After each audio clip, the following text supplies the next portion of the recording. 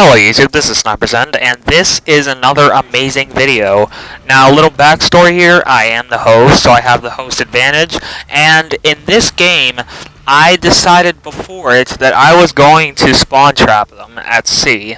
So, obviously, that means that I had to take A, and what ensues in taking A is one of the most amazing 3 minutes I have ever had in a Call of Duty game. This is a lot like my final stand video, except a little longer and a little more epic. Now, I'm not gonna have any awesome music or anything to accompany this video, unfortunately.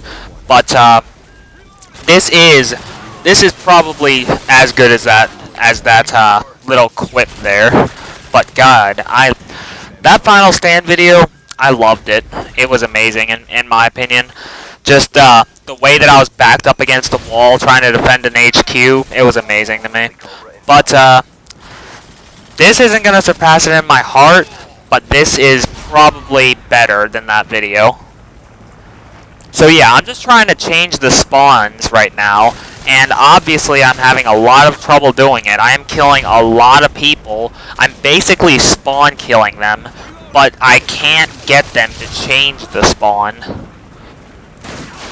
Unfortunately, I run out of ammo for both my TAR and my PP2000. Something that I don't think I've ever done.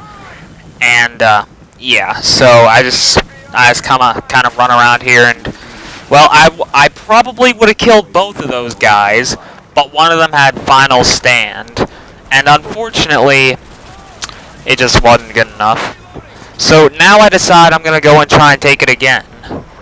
Now this time I don't get nearly as many kills because, goddamn, they come at me a lot faster this time. I probably see 3 of them. It would have been a game-defined triple if I could have got all of them, but I ran out of ammo and they all knew where I was, so they killed me pretty fast. They know where I am because of this. Or